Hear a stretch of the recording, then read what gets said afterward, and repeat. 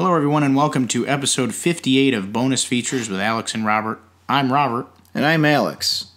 And my impression of James Brown sounds more like Mark Hamill's Joker doing an impression of James Brown. I tried. That's okay. Okay. Well, I guess we'll move on. It's time to talk about movies and stuff. But before we do, our pointless 2-minute interlude of sports. That isn't always 2 minutes. So, Hawks been eating it. The Bears been eating it. But the Bulls have also been... they beat the Knicks the other day. They did. Right? And then they beat... What team is Derrick Rose on now? Pistons. Yes, I saw that game. Did he even play? Yeah. Derrick? He played the whole game. Oh, I didn't even see it. Yeah. I watched only a little. MVP chants and all that shit. Okay. But we beat him pretty handily. Kobe White is lighting shit up. Yeah. And what's his name? Gafford or Gifford? Yeah. Yeah, wow. Really know the team this year. Yeah. Usually I know at least a few players. This year, Markkanen, Levine, Denzel Washington, but that kind of doesn't count because I only know him from Michigan State. Denzel Valentine? What the fuck? You said Denzel Washington. Jesus Christ. You know, I hope if Denzel Washington's character from He Got Game was playing in our fucking Bulls team, we would be a surefire super team. But well, see, I was thinking his name, Denzel Valentine. Denzel Valentine. Skeeter Valentine. Yeah. He's on our team. Yeah. Oh. Well, because he has two funny names, and I was thinking about the two funny names, so it fucked me up. And I messed up his name. But no, it only Denzel further reinforces Valentine. your point that this team is you're like, who is that?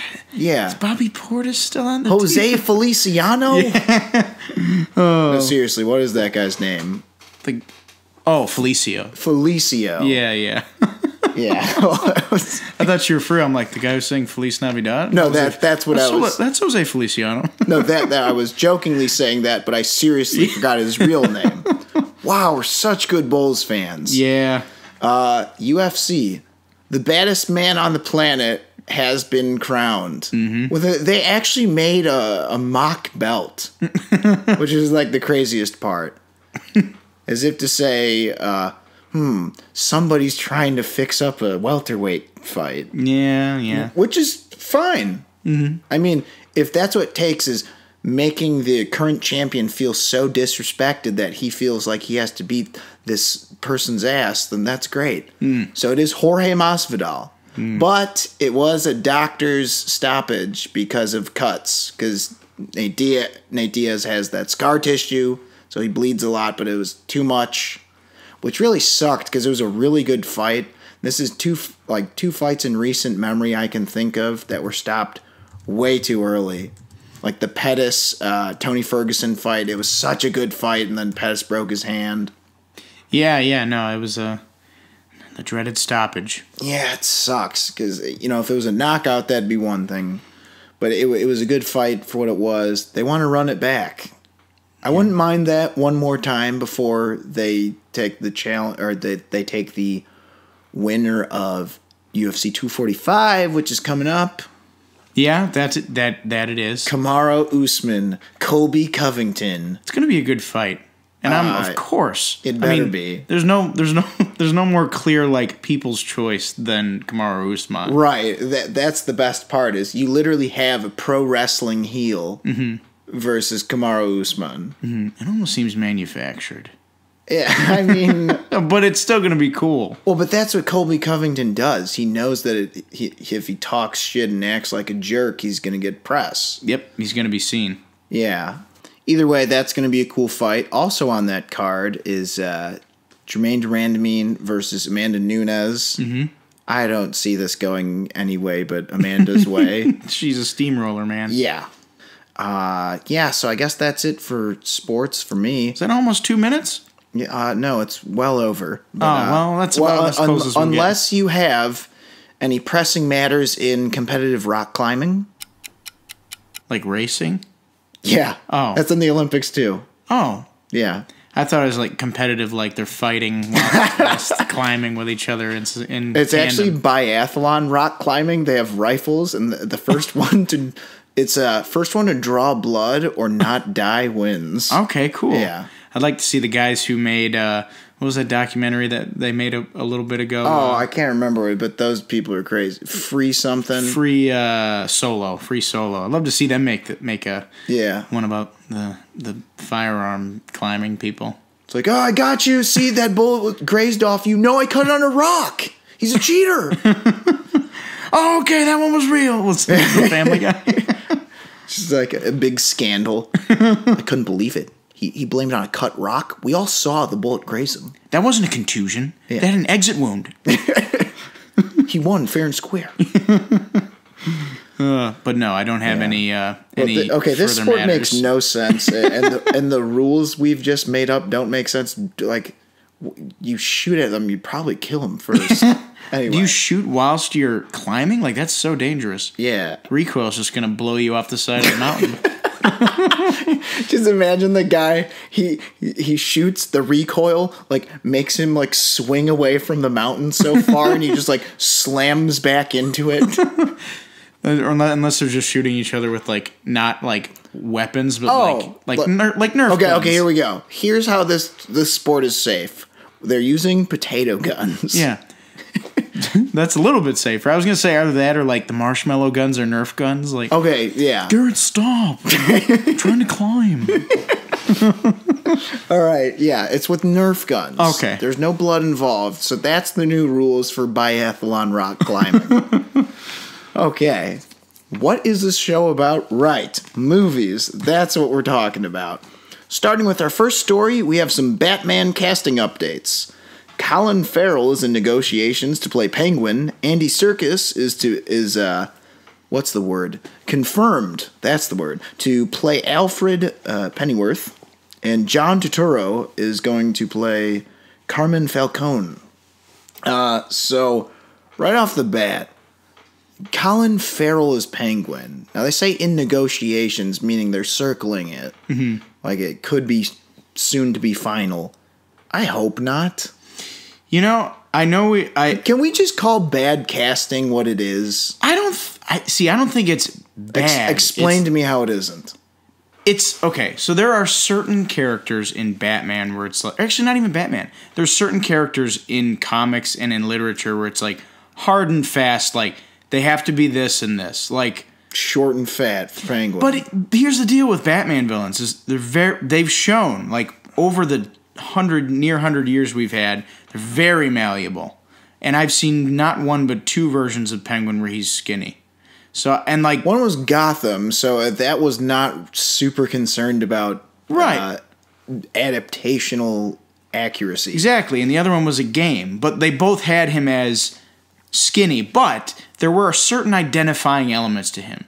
He either had a monocle or dark hair or a suit. If you give me those things to latch onto, like if he wears like a black suit with the spats shoes and coattails or whatever, or monocle, like you give me something to latch onto. Or if you put him in a fat suit, whatever. For me, it's not the one I'm most crazy about casting wise, but on sheer acting ability alone, like I'm totally fine with him being there. But I get the hesitation. I don't really see him as that type of character. I think of Penguin is kind of an archaic guy who has, out of date views on things. You know what I've heard? You know what I mean? You know what I mean? So I don't know. I feel like Colin Farrell, he's not Mr. Modern, but I don't see him playing that kind of character. He can do a British accent. No, I know he can do accents. I know he's a good actor. I'm just saying I don't see him pulling off Oswald Cobblepot, this weird old-timey gangster guy. You know what someone brought up is that maybe this would have worked a lot better if they had switched casting between Andy Serkis and Colin Farrell. Yeah. Which I think, again, I don't really care either way. I just like them you know what? I actually 100% agree with because that. he'd basically be playing like hold on. Again, a little bit, but a different version. Like Cockney, possibly. Okay. Maybe no, he's too young to be Alfred, though. Colin Farrell? Yeah. They're like the same age, Andy Serkis and Colin Farrell, right? Are they 40-something? Whatever. They could make him like look old or some shit. Either way, I'm okay with it. I'm much crazier about Andy Serkis as Alfred. I think it's fine. Or I think it's not even fine. I like it a lot. I think he's good. See, that's one of those, not my first choice, but I think it'll work out. Yes. And then I mean, John Turturro. This just broke today. I think that's awesome casting. I love the fact he's never really done comic book movies. He hasn't really done a big budget thing since like the Transformers movies, which I'm sure. Well, I'm not sure, but like not a lot of people look back on those movies very fondly. Like a lot of the people that were involved with them. Yeah, there's a chance it may have scared him away from these forever. It's possible. We thought. It's possible, but he's back on the AAA movie train, and I think he's a very solid casting choice. Right, because that doesn't take like tinkering around with the process to make it seem like a good choice. Colin Farrell, you have to reach a lot to make that seem like it's a good choice for Penguin. I reach a little bit for Andy Serkis just because he's a little younger. Yeah, he is a little bit, but with John Turturro, you see it. Okay, he's playing Carmen Falcone. That makes perfect sense. Just he's playing a gangster. Mm-hmm. Like that's something that's in his wheelhouse. Colin Farrell, not my first choice, but if you give me the coattails and you give me some sort of, because for me, what the Penguin means to me is always that he's the guy that he despises the Waynes. And like the Cobblepots and the Waynes have always had like a rivalry / like blood feud or whatever the fuck. So there's always that, and he's just like super wrapped up in it. Real Hatfield and McCoy's kind of Gotham with more teeth, and more I don't know. Yes, more teeth, dignity, more teeth and more dignity. Yes, and more costumes. Yes, and armor. Right. But then he's also just a racketeer and he's got the Iceberg Lounge, man. He's got his see that part of him I could believe. He's got to be a kind of a socialite, so I get that. You know what's funny? I don't know, we'll see. You know what's funny? Actually, you mentioned the Iceberg Lounge. I feel like this whole Black Mask. It just feels like there's Colin Farrell would make a great Black Mask. Yeah, he'd make a fantastic Black Mask, I think. Number one, that. Number two, I feel like the Black Mask character is from Birds of Prey. It seems like he's going to be a weird mishmash of Penguin and Black Mask, because originally Penguin was going to be, or was rumored to be, one of the villains for Birds of Prey, and that makes sense. It's like, why Black Mask has a lounge? What the hell is going on? Yeah, that's been kind of, they've been bending, because I know like originally he has like a makeup company, right? Like, or in one of the versions. Roman Sionis, yeah, like he has the Sionis Industries or whatever. Yeah, that's like how he started. Yeah, it's like nothing to do with cosmetics company. Jazz lounge singing. But the other thing that is really interesting as this cast fills out is that it's starting to lean even more and more towards like Long Halloween-y looking. Because now you got like Carmine Falcone, who's a big deal in Long Halloween. And like, that's a detective story. A lot of villains. Right. A lot of villains. Harvey Dent, which is a role that's probably going to be getting filled here in the next couple weeks, is another role in Long Halloween, very prominent one. Hold on. Do you understand what this means? What's that? A DC movie, you know how we don't believe them until they start happening? This one looks like it's starting to happen.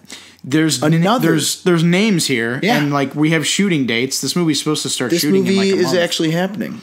Oh man, I want set photos. I want to see the goddamn suit. When is it shooting?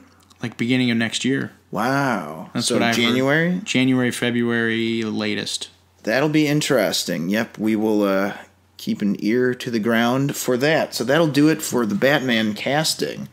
Now we move on to, oh boy, our first look at the trailer for the horror reimagining of the classic 1970s/80s show Fantasy Island, starring Ricardo Montalban and Hervé Villechaize. This is directed by and co-written by... This one does not star either one of them. Oh, we'll talk about that in a second. Okay. Jeff Wadlow, who you may remember as the director of Kick-Ass 2 Ooh. and Truth or Dare... Oh, man. And Never Back Down and Cry Wolf. Oh, my God. You just made me so excited for this movie. Like Kick-Ass 2, I thought, oh, no. But then you said Truth or Dare. I saw about 20 minutes of that on TV. I was mad at myself for not seeing that in theater. It was hilarious. First of all, look at this cast. I just look at this cast on paper. You see, that was the one thing. First of all, the trailer starts, and you see Lucy Hale. Okay. I'm like, okay. You know what? Like... don't, I know who you are. Mm-hmm. It doesn't matter that you dyed your hair. I recognize you. Yeah. You're from those crappy movies. It's like Lucy, like this cast on paper: Lucy Hale, Michael Pena, Maggie Q, Jimmy O Yang, Michael Rooker's in this. You're like, what is this going to be good? Yeah, I don't know. I'm confused. What's going on? Where the hell is Tattoo? Oh, I know. That's the only thing I know about Fantasy Island at all. To plane. What the hell? Why am I seeing this? Yeah. It's a horror reimagining. Okay, well, see, no one cares about the original show, so I guess you can get away with that here. Because I'm imagining you trying to do that with other shows probably wouldn't work the same. Well, they tried to with, what was that one they did on Sci-Fi? The one with the animals, I don't know what you're talking about. The one where, oh God, you know the one, the la la la la la. Oh, the Banana Splits. Banana Splits. Remember they tried to, did they come out? We did a story on that, I thought, right? Yeah, I wanted to see that. I haven't seen it yet. So that's a comp, but that's a direct to cable. But that's a cable thing, and that's something even. I don't know, which is more esoteric. This is definitely something else. I want to say Fantasy Island's a little more popular. Oh, yeah. And the references and the, I guess the lore surrounding the They're on a show. level, though. They're on a similar level because the song and the song of Banana Splits is pretty popular.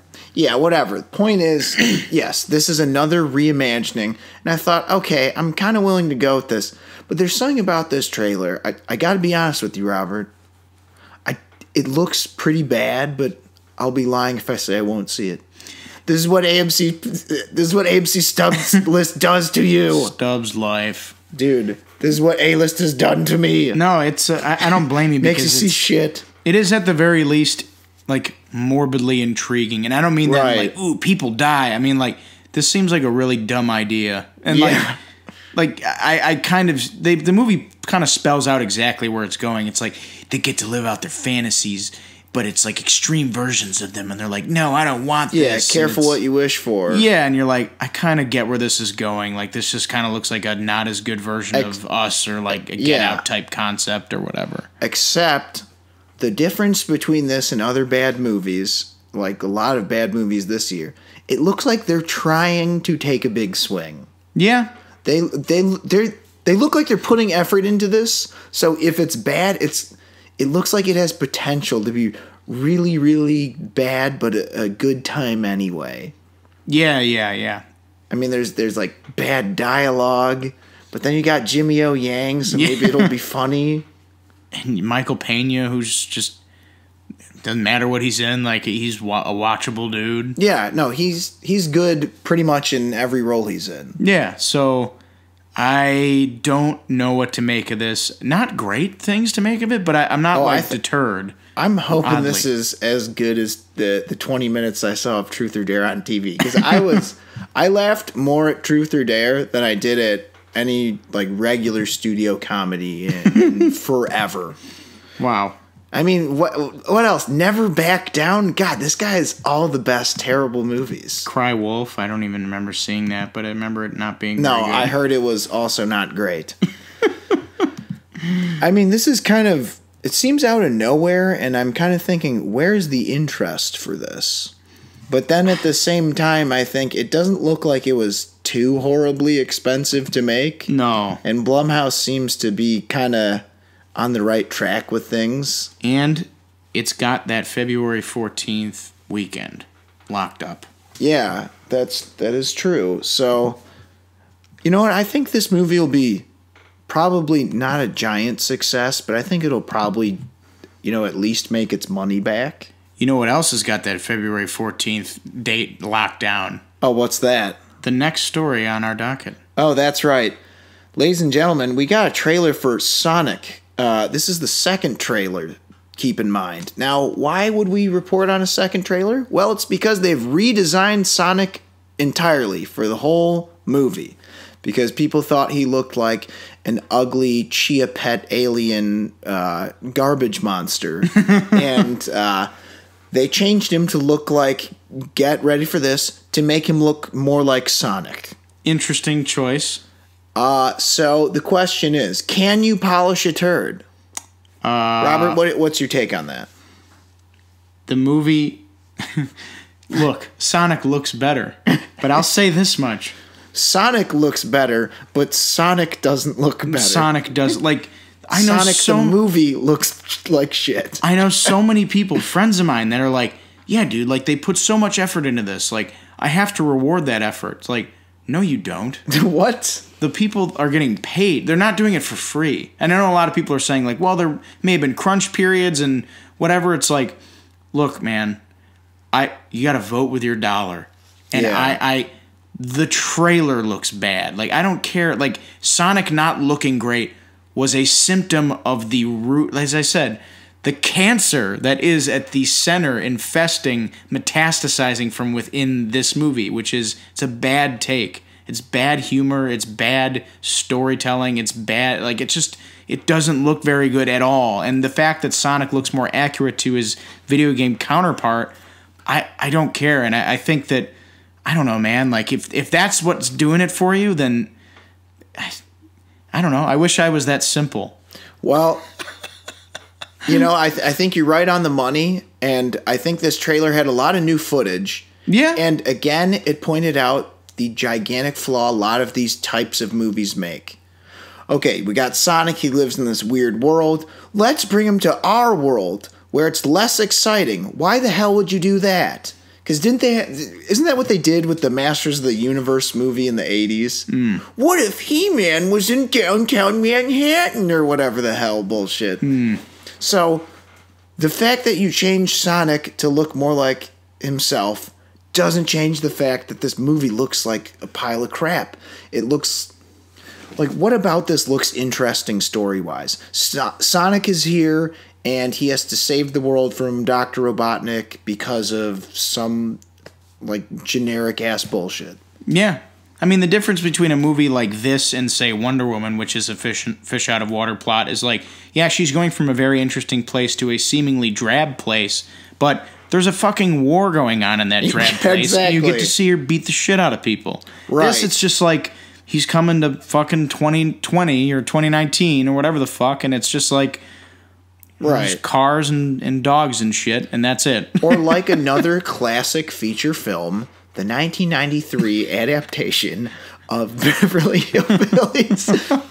The Forest of Arkansas, I think that's where they're from, is an interesting place. But Beverly Hills is also interesting. And like another fish out of water Beverly Hills story, yeah. Beverly Hills Ninja, no, but he's coming from a very interesting place and going into, yes, our world, but there's crime afoot. Yes. So it's interesting. There's crime afoot. There's possible murders afoot. There's swinging fish around afoot. Swinging fish and palm tree swinging to the fucking Tarzan. That was the other thing is he looks like he's making. No, but this is a serious point about Beverly Hills Ninja. He makes the environment more interesting by being there. Oh yeah.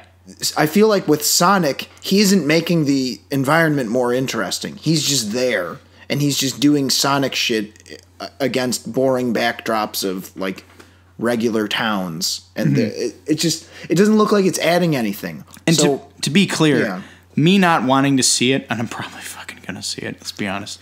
Me not wanting to see it it's not me wanting to punish the animators. It's not that at all. No. It's that my seeing it isn't going to get them paid for the overtime work they most definitely put in. It's going to get some fucking studio executive and the actors in this movie paid. Yeah. So I admire the work they did, and they probably put in a shit ton more work than they needed to, because let's just be honest here. The only thing it looks like they changed was the Sonic design. Yeah. And chances are, if the people who gave you this movie thought that Sonic design was going to go over well, what the fuck makes you think that that's the only thing wrong with it? That's very true. And you know what else? You were saying you're saying, oh, I'm probably going to see it. And I want to say I won't, but damn it, this Movie Pass, I tell you, it's got a hold on me. You say Movie Pass? Or God damn it. Stop. See? That's how negatively I think about it. Maybe you can, AMC Stubbs A-List. It's got a hold on me, man. Maybe you can do a 48-hour, day after day double feature of Sonic the Hedgehog and Fantasy Island. Yeah, I don't know. What if they got Sonic the Hedgehog to be Tattoo and Fantasy Island? What are you talking about? I don't fucking know. That's like... I mean, that's a really bad idea, but that's probably a better idea than anything they came up with for this Sonic movie. Oh, man. Fuck. Okay, so fuck it. We're just dumbasses. As Arthur Fleck might say, we get what we deserve. Yeah, we get what we fucking deserve. Oh, that's right. So we're gonna see this dumbass Sonic movie because we're idiots. Yeah. You know what? Fuck that. I'm gonna try it and do my best effort to not see it, but we all know how that's gonna go. I'm gonna try and fail, but I'm gonna try. Moving on to our next story. The King's Man, not to be confused with Kingsman. That's right. King's Man has been pushed back from February to September. The new release date is now set for September 18th, 2020. God damn it. Okay, see, but there's a thing here. February was a relatively crowded month. Yeah. It has Birds of Prey, it has Sonic, as you pointed out, and I think there's a couple other pretty big movies. Mm-hmm. And I think that's partly because February and March have kind of been slowly eaten away at the summer releases, weirdly enough. Right. This was actually, it was supposed to come out this year. This was supposed to come out last weekend, as of this recording, the weekend of the 15th, at a point. And then it was supposed to come out the 14th of 2020, February. Oh, so it got moved twice. Got moved twice, and that 14th is now, of course, occupied by the two future masterpieces, Sonic and Fantasy Island. And don't forget, Birds of Prey is the week before. Yes, so I'm shocked it got moved this far, but also kind of not. Well, see, but that's what I was just saying. It seems like summer is just not a cool time for movies. Right. You maybe get a Marvel movie and one other franchise movie, but I feel like the quarter two has become the new quarter three. I don't know what the fuck I'm trying to say. Well, no, I do. My point is that June, July, and August don't seem as cool of a time to release movies anymore. Spring and fall, late winter, and fall are the times to release things. With basically any month except the middle months of summer, January and September, which is kind of making me wonder, oh God, I hope this movie doesn't suck. Because September has kind of become It's very weird. September's a volatile month. Yeah, I would have because expected sometimes there's big movies, but then sometimes there's also kind of dumping groundish movies. Yeah, like those weird B thrillers where you're like, okay, this will tide me over until Oscar season starts in a week or whatever. But no, I expected this to come out in maybe they pushed it to August. Maybe they pushed it to October, which would have made a lot of sense considering that October for the past 2 years has been a hotbed for really big movies. Joker made $1 billion.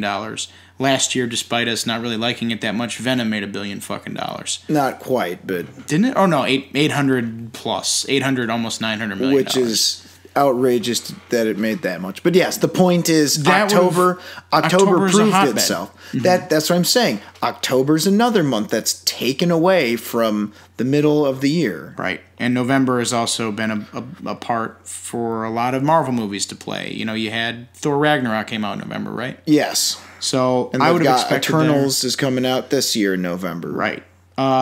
This is a weird move. I wouldn't have expected a September release for this. The trailer for this fucking movie, the second trailer or the new trailer, I don't know if it's the second, came out in front of a movie that we were reviewing, and I was like, oh man, that second trailer actually looks pretty fucking solid. Right? I'm like, damn it, and I just learned this thing got delayed. Yeah, and then you see, coming to February 14th. It's like, no, it's not, you son of a bitch. How dare you? Right. But of course, it's not their fault. They got the print. Yeah. And that's that.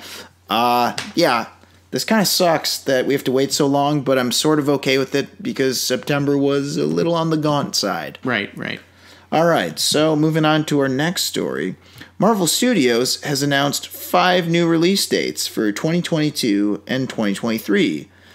And those dates are, of course, all the films are untitled for these dates. October 7th, 2022, February 17th, 2023, May 5th, 2023, July 28th, 2023, November 3rd, 2023. No, you're not hearing things, folks. That's 4 movies in 2023. Yeah. So, what happened to we're going to, dial things back? Remember back when we were getting 2 a year? It was and like, we thought, wow, holy shit. 2 movies a year, or even worse. Maybe Fantasy Island is right. Careful what you wish for. Wouldn't it be cool if we got more than... Shut up. Just shut up right now. Stop it. Stop it. Yeah, this is, it's just we're gonna echo a lot of concerns we already have, which is the oversaturation. No, but this is like, when's it, okay, you've already got 4, now you got 4 movies a year. Mm-hmm. By that time, who the hell knows how many Disney Plus shows there are gonna be. Oh, God. How intertwined they're gonna be. And I'm starting to get worried about this whole intertwined narrative thing. And the question it leaves is this. Is it basically just going to be a gigantic TV show at that point? Is it going to be like Game of Thrones where it's just assumed everyone knows it and watches it? And it's like completely serialized? Yeah. I don't know. This is just like a spiraling snowball of issues I've already had with Marvel over the past year or so. Yeah. Concerns that are being brought up and spiraling into a full-blown news story that we have here, which is that we're just going to be getting even more of these. Look, if the quality's the same, or if the quality's good, I'm not going to care, but the problem is it feels like they've been spreading themselves too thin as of late. Yeah, it seems that way. I mean, they've got some release dates, so let's see what we got until the untitles. We got Black Widow and Eternals, so 2 this year. I guess that's back to normal for a little bit. A little bit. But then, do they have 3 or 4 next on 2021? Because they got Shang-Chi, Doctor Strange, Thor, Love and Thunder, and then I guess the Spider-Man with Sony. I guess they're not counting for some reason. Well, that's 4 right there. And then Black Panther 2 is 2022. But, like, the ones that are left that I'm hearing are... The ones that are kind of inevitable, that are in development, I'm not really excited about. I don't need to see another Ant-Man movie. Yeah. Doctor Strange, it's like... Are they saying Doctor Strange 3 is one of those? It might be. I'm assuming it might be. Probably because of the multiverse shit. Yeah. And now that's where you're going to lose me. Is the second they start really diving into the fake science shit... That's where I say I'm out. I was in this for intrigue and some punching. And now that there's no intrigue and less fisticuffs, I say good day, sir. You lose. Good day, sir. Yeah, that's right. I don't know. What do you think is the right amount a year? I say between 2 and 3. I think where we were going wasn't a bad rate. But it was the quality that was starting to dip. That was really starting to... You were starting to feel the amount every year. I think 4 a year is pushing it, especially if the quality doesn't improve. Well, the other thing is this. How it's going to affect the stories. For instance, Black Widow. I'm excited for it as a Black Widow movie because I like the character and I like the spy stuff. But there's a part of me that isn't excited because partially the direction of the story because of her things happening in Endgame. Spoilers, things happen in Endgame. Fuck it. If you haven't seen Avengers Endgame, she dies. Yeah. Whoops, sorry. We warned you. Said spoilers. Anyway. But the fact is, we know that's the end of the line. Mm-hmm. But where you're going to lose me is if you do some bullshit. Well, no, we took the Soul Stone to the Genius Bar and then they fixed it. I'm like, no. The Skrull was there and he was really Natasha. No, really, the Skrull was the cat and the cat ate a Skrull and then it gave birth to a new Natasha. God. No, but I feel like that's that's the only way they're gonna not make it as predictable. But in doing that, you know what I mean? You're really reaching to make it to less predictable instead of making a story that feels organic or well written. Yeah, I agree. So I worry about that going forward. Also, we're never going to get a remotely auteur-esque movie if you're doing 4 a year. No, it can't. Yeah. I mean, it really can't. Otherwise, you're going to start confusing people. That's true. So this is bad news, pretty much. A little bit, especially it'll be even worse news when we learn, I think, what the movies are going to be. Unless they surprise us and pick some, like The Wall. I can't go a podcast episode without mentioning. Okay, hold on. There's a couple because X-Men or Fantastic Four could be in the conversation. I'll be at the very least intrigued to see how they tackle either of those properties. Okay, I'd be interested in. I don't know. I have a bad feeling about Fantastic Four. Yeah, I have no idea why. just history repeating itself. That could be it. Maybe fourth time is not a charm. That's right. I'm including the Roger Corman one. Oh, yikes. Yeah, I guess besides X-Men and I guess Blade is also in the mix. Other than that, I can't really think of many that sound super exciting. Yeah, me neither. All right, so yeah, Marvel. It's happening. Some of it'll be good, maybe. We'll find out. Because you know what we're going to have to do? We're going to have to wait and see. Our next story, Joker has crossed the $1 billion mark at the box office. It is the first R-rated movie to do so, and it did without China. And with the swirling rumors about sequels, one wonders why. Yeah. Okay, first of all, there was the Hollywood Reporter, which is usually pretty, I would say, most of the time pretty credible. They're like one of the industry the big four trades. Yeah. They were saying a sequel is in the works. And then Deadline said, not so fast. And this meeting never happened. And then Todd Phillips himself said the meeting never happened. He said he's had casual conversation with some of the executives while on press tour for Joker. Yeah, which is very interesting because the report that the Hollywood Reporter put out was very specific. Right. Like, it got very specific. It's like, yeah, they had a meeting on this day, October 7th. It was like the day after, or the weekend around or after when Joker made a shit ton of money.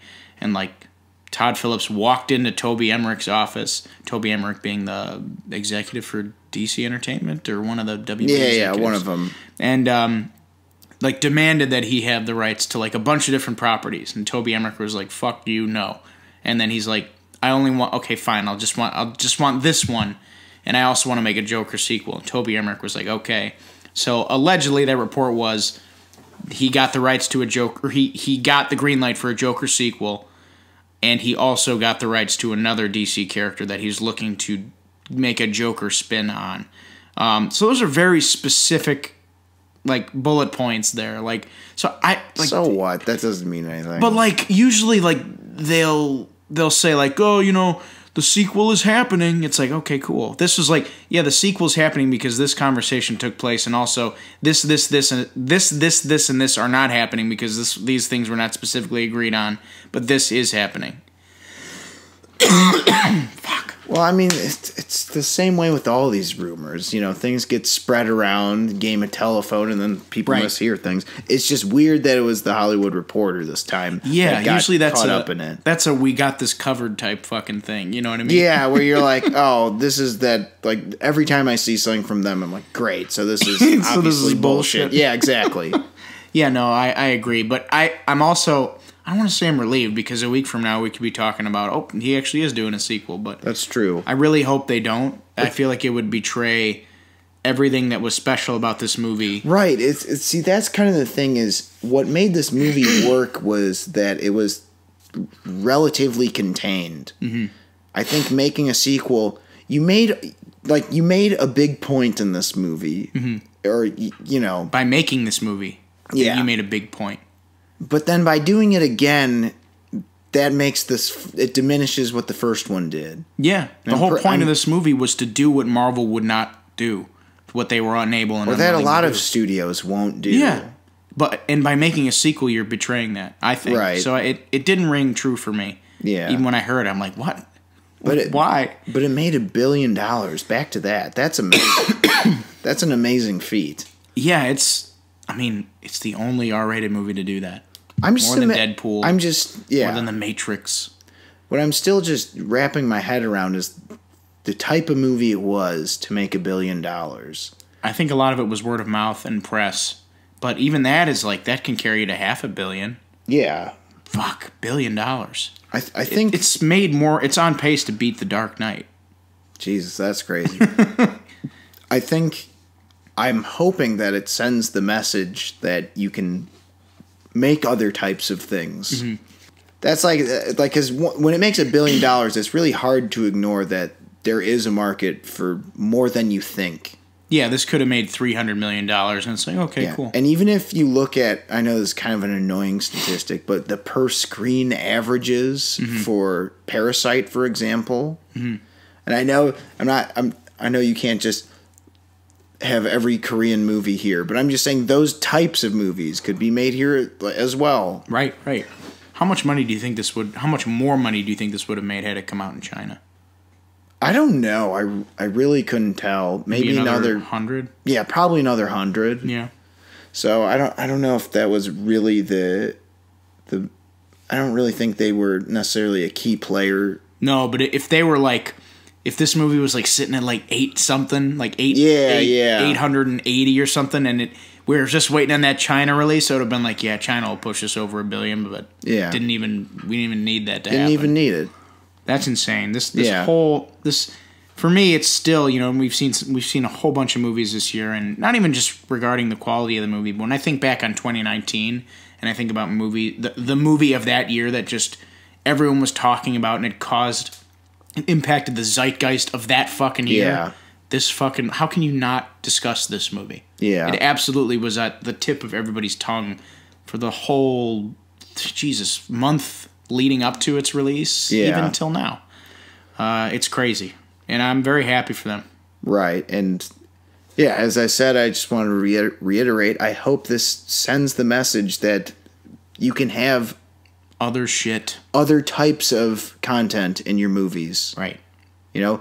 Big, happy, crowd-pleasing blockbusters are great, but you can also do things with character studies. You can also do things that are more dramatic or whatever, or less CGI and less spectacle driven. You can do all sorts of things. Yeah, I agree. And I think that's one of the things is it was like it was kind of like a 70s movie, and a lot of those 70s movies, they're kind of hard to pin down. Yeah, like is Taxi Driver an action movie? Not exactly. Is it a crime movie? It's like parts of it are. Is it a drama? Like, it's more than that. You can make things that aren't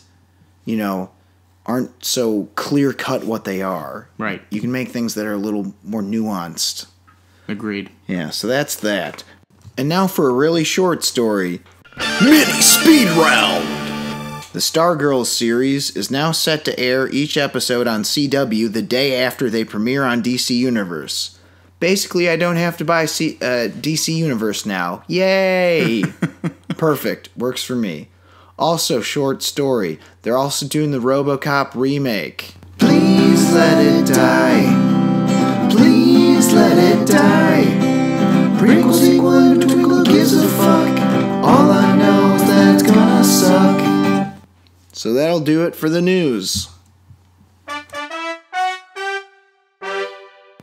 And now we move on to the review portion of our podcast, where we start off with a review for one of the remaining portion of the year's most anticipated movies for both of us, I would say. I mean, like, sort of, yeah. Judging on, what we liked from the director prior. The Lighthouse. This comes from Robert Eggers, written and directed by him. He did The Witch, which you really loved. Yes. And I thought was good. Like, I like The Witch. Right. And then this movie it's The Lighthouse. You've probably seen trailers for it already. It's about a younger lighthouse, or a younger guy, kind of a loner, played by Robert Pattinson, who does a tour as a lighthouse keeper with an older lighthouse keeper named or not named, played by Willem Dafoe. Played by Willem Dafoe. It's about two guys who lose their mind. There's no fucking story. This movie sucks ass. Sorry. This one just frustrated the hell out of me. That's the problem with this movie, is because it's about two guys who are on a lighthouse and they try to maintain their sanity. And in doing so, you really only have one trajectory for the movie. Oh, let me guess. They're going to go crazy and try and kill each other. Mm-hmm. And that's like not really even a spoiler. No, it's not. It kind of is signaled in the trailer a bit.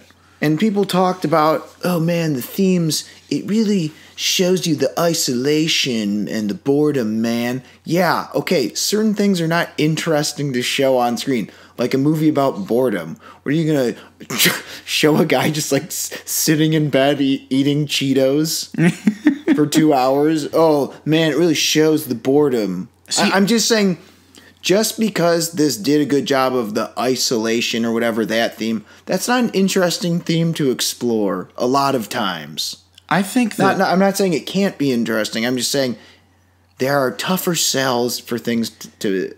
There are things that are tougher to sell, and this didn't do a good job of that. So you were not a big fan of this? No, not at all. I was more of a fan of this, but still not that big of a fan of it. And here's why. You touched on something there in saying that this movie, thematically speaking, for people did it for them. I don't think anybody can get away with saying what they think this movie's about. Because for me, I don't think this movie is thematically specific enough. I think it's too broad, and I think it's too vague.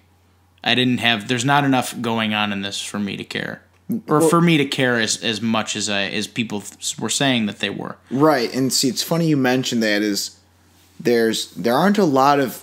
There's maybe like 2 or 3 important developments in this entire movie. I mean, like, it feels like, an allegory. You know where a regular movie has about 15 major developments? Mm-hmm. This had about 3 or 4. And there's one particularly, I guess it'd be this second act turning point. Sure. It didn't interest me. I'm like, I've been bored. Why do I care about this now? Mm-hmm. And that's kind of my problem with this movie, is there's so little going on in it, and it just kind of repeats the same beats. Like, oh my god, it's gross, it's dark. Oh, it sucks being on an island. Being a lighthouse keeper is no fun. I get it. Oh, what was that? Was that real? Was that fake? Real? Was it fake? I don't know. Oh my god. Can you imagine it? What's in this drink? Yeah, it's just like, it's that same shit. And it's weird because this movie, because of that, made me think. It was weird. Generally, a movie this bad, to me, doesn't get me thinking. But this one got me thinking about, what do I look for in a good movie? And I think what I consider a good movie and what I consider a bad movie, it's based on the following things. Is it engaging? Is it entertaining? Is it informational? Is it intriguing? Or is it interesting? I was not engaged because I was bored because they just took too long to get points across. Let's see. It was not entertaining because it's no fun. Mm-hmm. Like, I mean, not that that's always the way it's got to be, but, you know, if it's not entertaining, okay, what else can it be? Can it be informational? Kind of. That's one thing I'll give it, sort of. It seemed pretty accurate to the times, was the 1890s. Oh, yeah. Seemed like that was pretty well done. The accents and the acting, that was fine. Was it intriguing? Not really.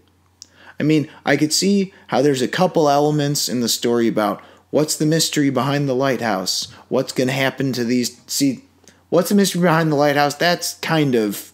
that was kind of intriguing, I guess. But what's going to happen to them? That wasn't intriguing to me because, as I said, really it had one trajectory. This movie kind of felt like the Cat's No-Tell Motel joke. You know how that goes? Yeah, yeah. Where you just tell a really, really long joke, and then it goes across the street, through the hall, blah, blah, blah, and then it gets hit by a car. And then the whole joke is you tell this whole long, stupid story about this guy trying to figure out why it's called the Cat's No-Tell Motel, and the punchline is just... And the moral of the story is look both ways before crossing the street. So it's kind of just a huge redirect. Right, right. So that's kind of what this felt like in some ways. So that's just kind of my thing is, was it intriguing? No. Was it interesting? Absolutely not. That's the of all the qualifiers I have here, that's one thing it was not. So that's, to me, why it wasn't good. Yeah, I would say it's not a movie I would recommend or it's not a movie I feel comfortable recommending to anybody. There's a lot in this that's very not user-friendly, mainly because a lot of the stuff you're pointing out I think is very intentional. I think this is an impressionist movie, and I think that this is an allegory. I don't think anything in this movie is actually explicitly what it is. Like, the mystery of what the lighthouse is, it's like, yeah, that's a lighthouse, but like, what is it actually? What's this movie actually about? What is this a metaphor for? The puppy represents industry. The puppy represents industry. And by the end of the movie, I had an idea of what the puppy represented, but at the end of the day, I mean the lighthouse? Yeah, no, that's what I meant. I meant the puppy in the metaphor. Yeah. The lighthouse is the puppy. Okay. No, but I had an idea of what I thought Robert Eggers was getting at, but at the end of the day, I didn't have as much to go off of as, like, say, a Parasite, which is also thematically very rich, but more specific in what it's trying to say. And also it talks about way more. It talks about many, many more things, and it touches upon many more topics and sort of branches of ethic and all that sort of thing. This is just kind of like, I walked out of it like, yeah, I think I know what it's about, and that was it. Like, I didn't really care otherwise. However, I will say I was very impressed by everything besides the story. Yeah, like, I think technically speaking, this movie is very, very well done, and the acting especially is very good. No, the acting is really good, and I'll give it that. But good acting does not a good movie make. Right, exactly. Good acting can elevate an okay script. Mm-hmm. It can elevate a good script. And obviously, when a script is really good and then it just kind of, they complement each other. You know, good script, good acting. But to me, when acting is really, really good and that seems like it's the only part that's working, it's kind of like listening to a song that just sucks, but then there's a really rad guitar solo. Or like listening to a rap song where it's just 4 horrible rappers and then Andre 3000 just comes in and kills it on one verse. Mm-hmm. But that doesn't make the rest of the song any goddamn better. Yeah. The acting, I mean, it was the acting, but also just the technicality of it. Like, this was, you watch a movie that's in black and white and you're like, I feel like this was shot in color and desaturated. Yeah. I didn't get that sense with this. This felt like it was, like, every set and frame was staged and lit to be in black and white. That's all. I almost felt like it was like too showy at times. Oh yeah, for sure. But I definitely felt like this should be in black and white. Dweebs arguing on set. No, the fork has to be on this side. It's like, just set the fucking table, shoot the movie. Yeah. You know what I mean? There are certain shots where I looked at it and I thought, that's not people living in there. This is someone set this shot up for 3.5 hours. Mm-hmm. I get that. I don't know. Normally I wouldn't complain about that, but it's just like this. It felt specifically too showy in this movie. Like, I get it. Ooh, good cinematography. I feel like all you need to do to make a good movie, or to make a movie get a good review now, is have acting and cinematography. Fuck the script. I think it was more showy when it tried to be, what's the word, surreal. Like, and there's some surreal imagery in this, and it gets pretty showy for sure. There was a time where I thought, this looks like a goddamn perfume ad. Like, this is so mind-numbingly weird and not, mind-numbingly, like, stupid to look at. Like, I thought, like, this is what I wasted my time to come to the theater and watch. This is horse shit. I might as well just watch Stan Brakhage shit, you know? But that's basically... You want to move on to spoilers? Sure. All right, this movie in a nutshell. Oh, look, we've got 2 lighthouse keepers. There's the one young guy. Hi, I'm the young guy from New England, and the old guy. I'm the crotchety old captain. I don't like it when the young guy doesn't do work my way. Don't kill the seagulls. It's bad luck. I don't care. I'm gonna kill as many seagulls and jerk off to as many mermaids as I want. Well, at least get drunk with me first. Oh, all right. Oh, by the way, what's up there in that lighthouse? Nothing that concerns you. Oh, come on now. You can trust me. I'm a perfectly decent human being. Just ask the guy whose identity I stole. Now you've gone and spilled your beans, Tommy. You're driving me crazy. You're driving me crazy. Well, I guess we're both going insane now. Only 2 things left to do. Roll around in diarrhea water and fight. Well, old man, it looks like I have bested you. What do you have to say for yourself now? I swear to God, if you fought one more time, I'm gonna kill you and bury you alive. So he kills him and buries him alive. And then, what's in the lighthouse, I wanna know? Nothing. So they both went insane, and then the young guy killed the old guy. The lighthouse didn't have any cool secrets, or who the fuck cares? The end. That was the movie. Yeah, that was. Well, you breached upon a very important topic, which is this might actually be the first time we have to talk about farts. So let's talk about.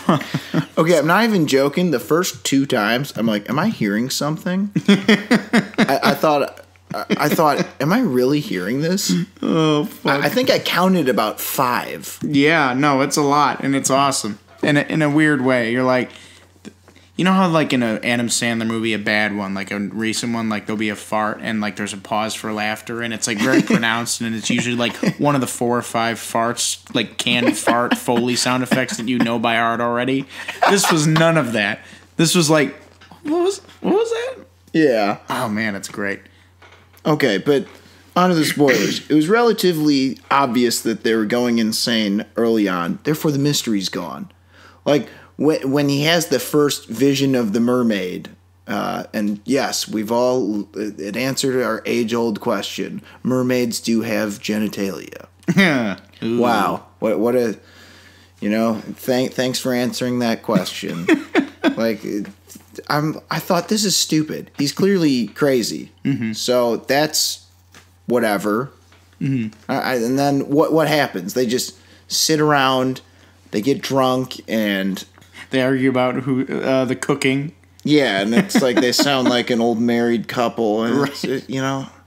Okay, and then on top of that, the only development that really mattered, about 2/3 of the way, and you're not Ephraim, you're Tommy. Why'd you spill your beans, Tommy? Who cares? Mm-hmm. Why do I care? I don't like either one of these characters. I'm not interested in anything they're doing. Mm-hmm. If there was some sort of plot, and if there were more characters and more things happening, and they weren't just 2 guys stuck on a lighthouse, maybe I'd be a little more interested. I suppose the point was, now he's not going to get pay because he's going to get reprimanded and written up because he lied to him or whatever. I think the thing But by that point, you'd already bored me to death. As I was watching this, it was very clear to me that, again, this was not... The movie was...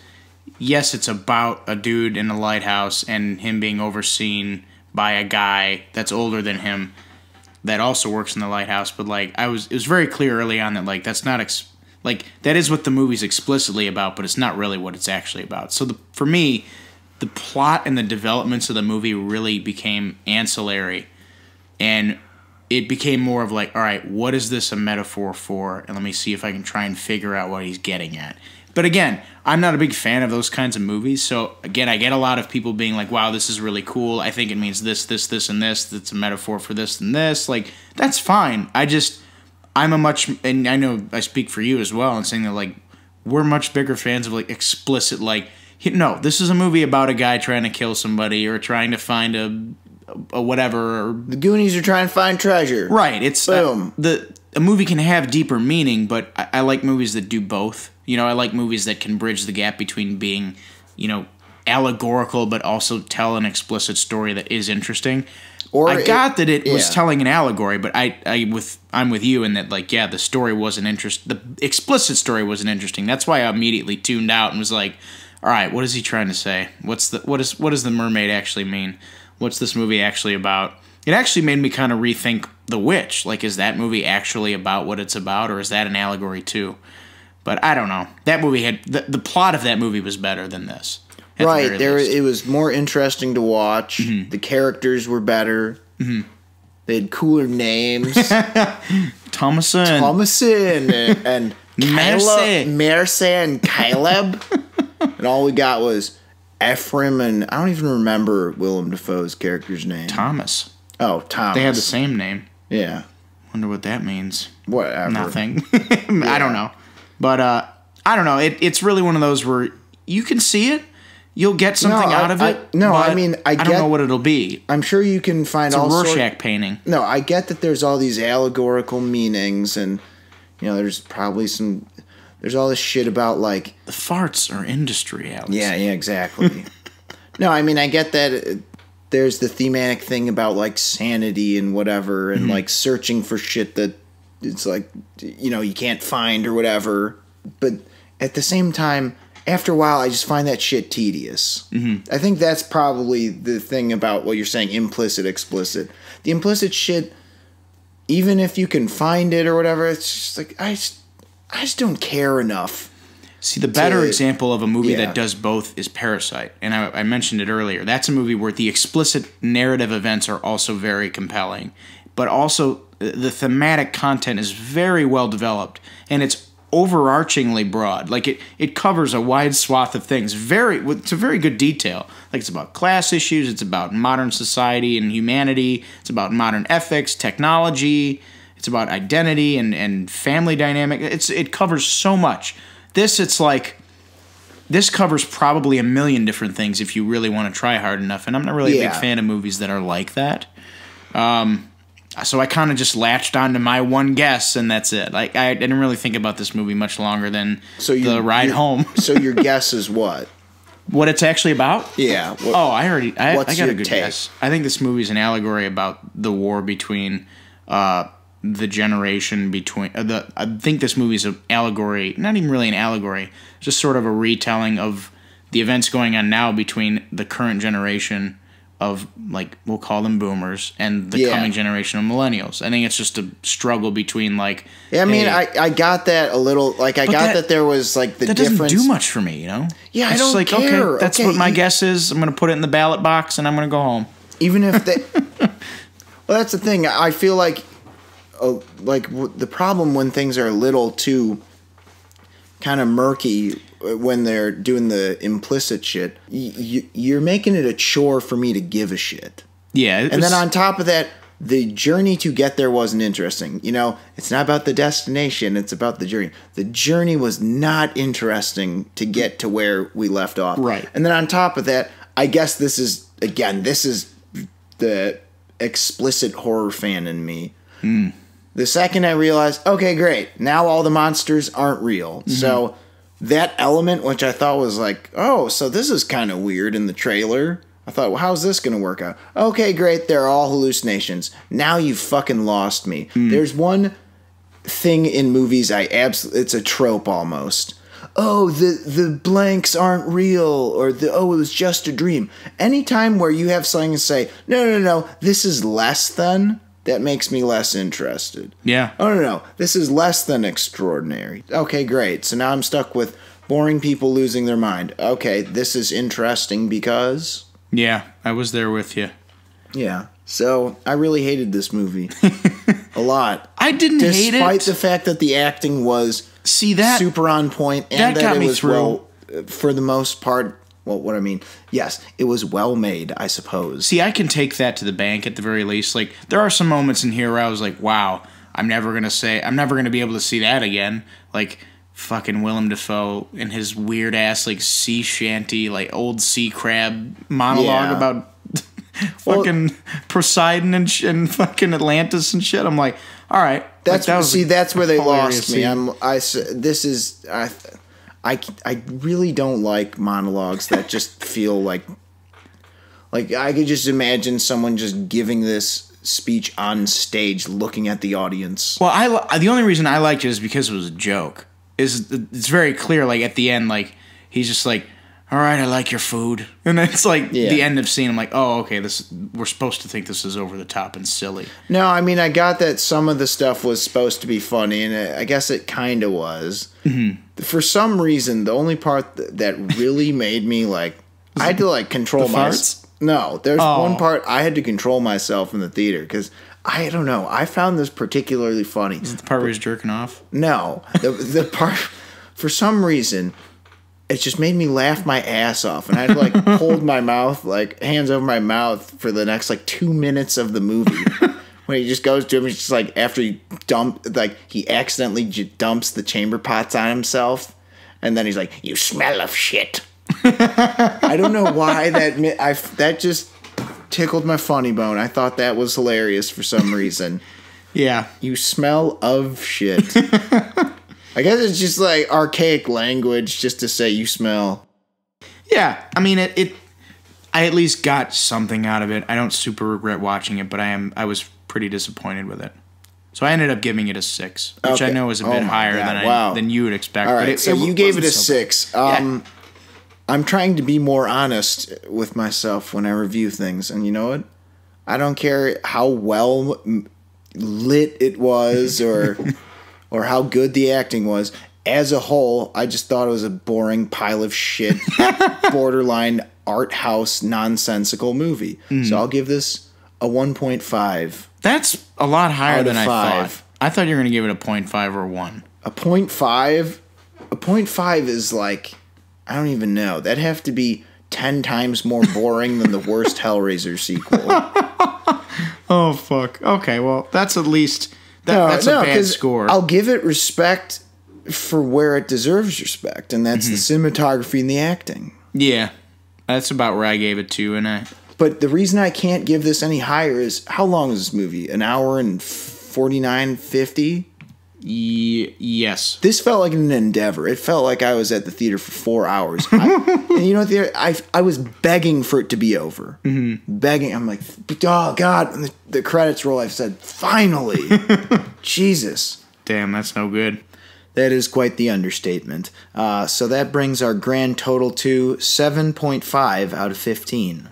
So that'll do it for our review of Chamber Pot Backsplash.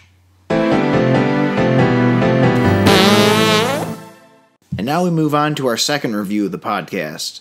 The movie we are going to be discussing is Ford versus Ferrari, which is about the 24 Hours of Le Mans in 1966 between, you guessed it, Ford and Ferrari. And what a race it was. And what a movie this was. Yeah. This is really, really solid. I really had a great time with this. I will say this. Here's my annoying Gene Shalit headline. The film starts out stuck in neutral, but soon after jumps right into third gear. Yeah, I can get behind that. I have to say, this movie did start really slow. And the 2 movies I saw this week, that weekend before this movie, did not have me in a good mood to watch anything slow, and I thought, shit, I'm going to see a third bad movie in a row. But luckily that wasn't the case. I do think this movie could have been significantly trimmed down. Yeah, there's a lot of setup, and it mostly involves just sort of the bureaucratic goings-on between why this feud between Ford and Ferrari happened. And I wasn't necessarily bored, but I definitely do think that I agree with you in saying that, like, the stronger bits are like the last 3/4 of the movie. Really stronger bits. Like, the movie, it's one of the only movies I've seen this year where it gets like better as it goes on, almost like on a total linear pattern. Like, it just gets better and better and better, and it ends on a really brilliant note. But that's almost the thing that's sort of frustrating to me, is I kind of wish the last 3/4 are so good. Oh yeah, that it almost makes you wonder, why did it need to be this long? Because it's 2.5 hours. Yeah, and the fact that the beginning was kind of lackluster in a couple of ways makes you wonder why they didn't just cut it down a little bit. Right. And I get that there's the bureaucratic stuff, and not all of that was like super boring, but even still, it's a lot of setup. There could have been less of it, and you could have gotten the exact same points across. Yeah, I've only seen this movie once, but I'm sure I could go back and watch it again and be like, okay, why didn't you just start the movie here, like 10 minutes in at this scene, or like maybe 15 minutes in at this scene? I will say this, though, and this includes a lot of the setup. It did do its best to focus on one event, which is, to me, okay, the thing when I say I generally don't like biopics, it's because generally it's just kind of tedious to walk through an entire person's life or 10 years of their life or whatever. This takes place over, 2-3 years? Yeah. But I think it's mostly necessary to tell the story. But the crux of it is Le Mans. Yes. So that's what this movie did really well. And I feel like that's what 90s biopics or based on true story movies did better than modern ones. Mm-hmm. It was more focused. Right, as I said, by choosing to... Pick the most important bits. Yes, pick the most important bits, focus on those. That's what this did well. Yes, I agree. And the other thing I really, really enjoyed, too, was the approach. I know that one of the things that you had mentioned was like, is this going to be a rah-rah, like, go forward, go America movie? And it really isn't. It's kind of like, there's more to it. There's way more to it. A lot more nuance of, like, no, I can see where both of these guys are coming from. I kind of don't like either of them. You're kind of not supposed to root for either Ford or Ferrari. You're kind of more or less focused on these guys, you know, doing the grunt work and the blue-collar work and building these fucking cars that are going... driving them. And driving them to please these big, powerful people on the respective continents that they come from. Right. It's really... I thought it was really solid overall time. The acting is really solid. Yeah, we'll get to the specifics of the conflicts in spoilers a little bit more. I've got some notes on that. The racing stuff is really good. Holy shit. Good shit, man. Excellent. You know what I think that the best part about the racing stuff was?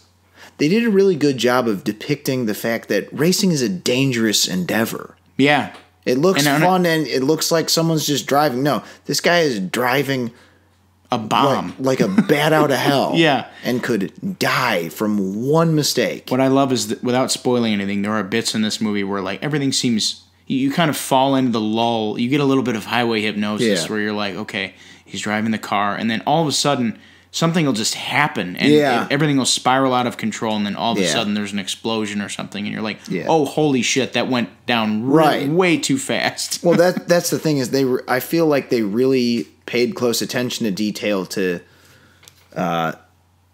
really do justice of depicting cars in the world of automobiles. Yeah. And just the fog, the bad visibility, failing brakes, all kinds of problems that happen with cars. And that's just compounded by the fact that these things are going 200 miles per hour. Mm-hmm.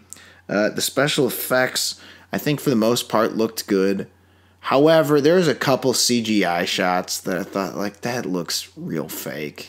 I thought, I have no idea. There was only a couple of them. I thought there was one. James Mangold said there was like only a sparing use of CGI, and it was with crowds. I didn't know if there was car work or anything. Was there? I thought there was one that looked like it. I thought there was like one of the wrecks. I thought there was one where it was a car. There was one that looked like CGI. It was like from afar. It was like an extreme wide of a car moving up a road. Yeah. But I couldn't tell if it was or wasn't. But I don't know. Maybe I'm wrong, and then I just sound like a dumbass. Well, it looked fake. It's a real car. I don't know. It could be BS, but I was there too. I was like, there was like one or two shots where I'm like, I don't know, but I guess that's what he was saying. The sound design, though, also in the racing stuff. Holy shit! It's like that, just like visceral, like crunchy. Fucking like... Oh, it makes you want to be in one of those cars. The gears, the pedal pressing, and the gripping of the steering wheel, and the revvings and the RPMs. 7,000 RPMs is a big number in this movie. Right. I think this is a shoo-in for sound design and sound mixing Oscars for sure, if that matters to you. Yeah. And you thought the performances were solid overall? Fuck yeah. I thought all the performances for the most part were solid. I felt like some of them were a little over the top, but like I think that's the kind of movie that this is. A little bit. You mean the guy who played Ford was maybe Tracy Letts? Yeah, but he cracked me up. For the character he's playing, I think it's kind of appropriate. Yeah, I was like, this guy's definitely born in like 1910. I actually really like the performance out of the two Ford executives. So the movie is obviously about Shelby Carroll, who is a former racer. He's the American guy, played by Matt Damon, and then Ken Miles, who's the driver. He's the English guy, played by Christian Bale. And they're kind of at odds with Lee Iacocca and Leo Beebe, who are the two Ford executives. And I thought Josh Lucas, particularly, as Leo Beebe, really, really solid performance. John Bernthal as Lee Iacocca, really good too.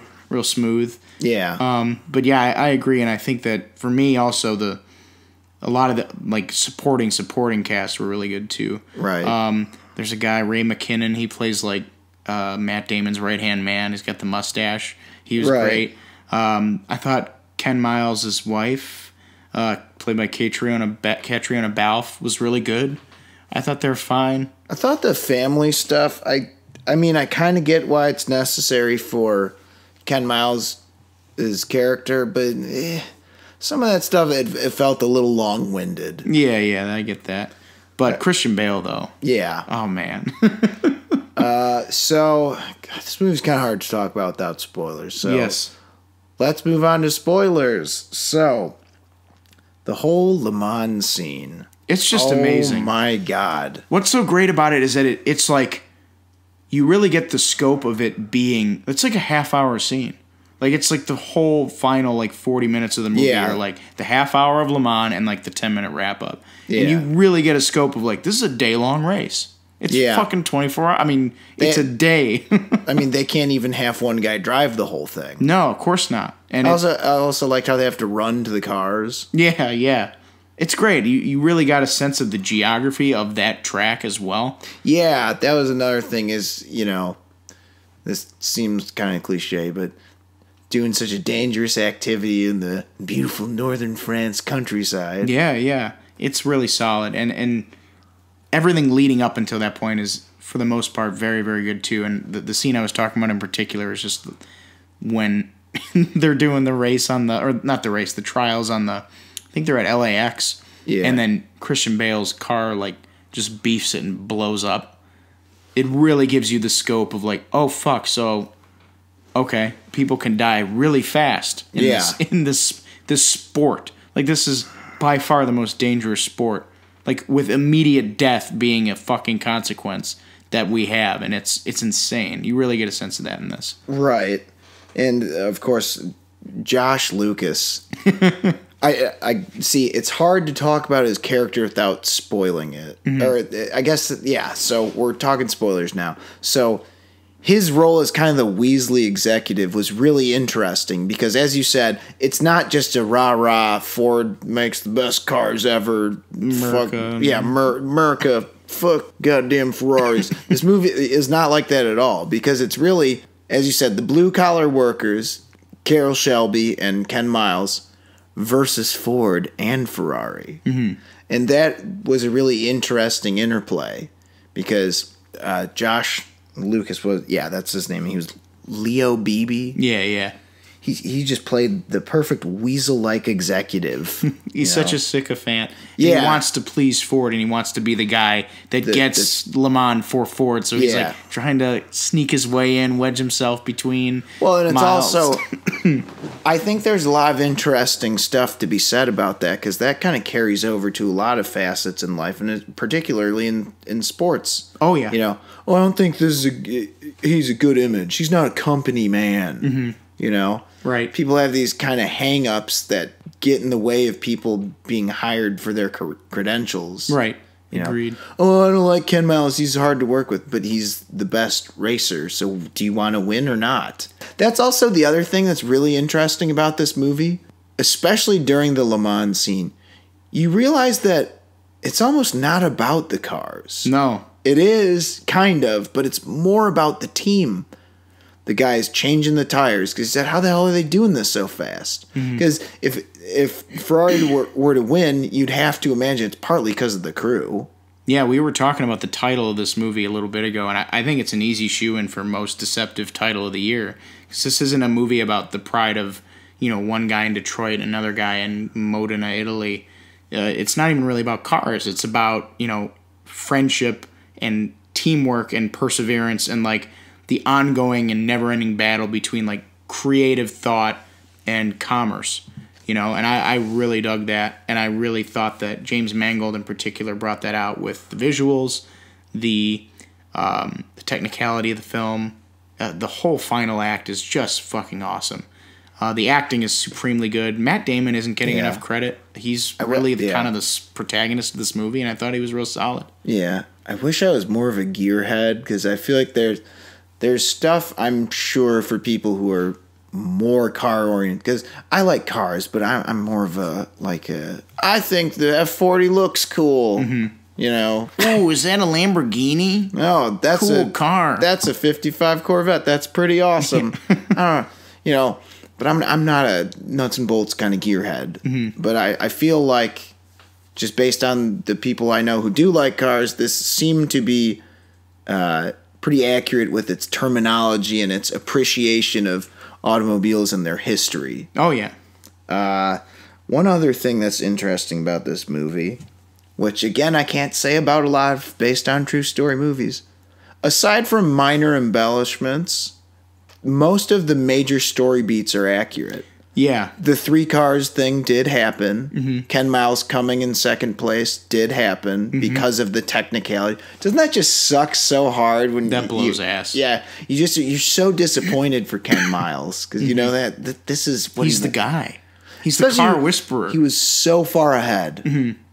God. You know. Yeah, and the other thing I like too is that look, we're talking about like it's not as though like this isn't a biopic of like one of like society's modern figures or like an allegorical exploration of like the underpinnings of like today's issues. It's like this is a movie about car racing. I thought it was kind of cool though. It's just like we can have a movie that's just a story. Right. It's an interesting story, and it's worth telling just because of that. And in movies like that, I like if you want to fudge some of the details, like fine, like nothing's at stake if you fuck up and like. Oh, well, this guy actually, he didn't come in first. Or like, oh, this guy didn't have a shitty relationship with this character. It's like, this is where I'll allow that because it's like, again, it's like cheating versus the Super Bowl versus cheating in a game of like Jenga. Yeah. It's like, whatever. I don't care if you fudge a little couple things to make it fit smoother in Ford versus Ferrari, like, fine. Okay, for example, like here are the things that I looked up that weren't true. The locking him in an office, I kind of figured that was... probably an embellishment. Yeah. And apparently some people say the real Leo Beebe wasn't as much of a snake or whatever. I also heard that the relationship between Ford and Ken Miles wasn't as strained as it may have been led to be. Yeah, there was the thing, off. The part where he tapes all things to prove drag? Mm-hmm. That apparently never happened. But again, like, what's at stake there? Okay, but the major things did happen. Right. The 3 cars did happen. Right. Ken Miles did pass away in an automobile accident while testing the next car. Right. The major things did happen. Mm-hmm. Yeah. I know this is like so beyond the point, but goddamn, was there a bunch of beautiful cars in this movie? Hell yeah, dude. Old cars. Beautiful old cars. And frankly, I'm more of a Ferrari man. That's okay. The Ferraris look good too. I was kind of rooting for them, just because those are purty cars. I guess Enzo Ferrari wasn't even at Le Mans in '66, even though that bit at the end where he tips his hat to fucking Ken Miles. Damn it! I wish that was true. I know. I was like, God, that's a good scene. Yeah. But again, like the movie, it doesn't really fuck my opinion of the movie up because like. This movie doesn't like change my opinion about society or anything other than just like that was a good movie. Like the story is mostly true. That's all I really care about. And I don't know. It's kind of an interesting event. Yeah, it's coming up again. It's a good story. It's still going. It's coming up this June. Oh yeah, who's gonna win? I don't know. Probably a European company. Yeah. I mean, there's so much great stuff in the Le Mans sequence too. Mm-hmm. The wrecks. Break down his door. Oh my god, the door that he just fucking comes up and smashes it with a sledgehammer. It was like a rubber mallet. Or like a mallet. Yeah. Ken's perfect lap. Oh man. There was something in that moment where you felt like you were really pulling for him. There were a lot of movies that came out this year that I don't know why that seems like it's worth pointing out. Oh no, it's like they talk about it throughout the movie, like the perfect lap. Is it such a thing? Can it happen? Can it happen at Le Mans? No less. I think the movie it's simple. It you know what I mean? It's as you said, it's about perseverance and teamwork, and the movie sphere that we have now. There's a lot of loudmouth bullshit. This is just let's just make a movie about racing. It's very simple, and I would say for me. There have been a lot of movies this year where I kind of like some of my favorite movies this year.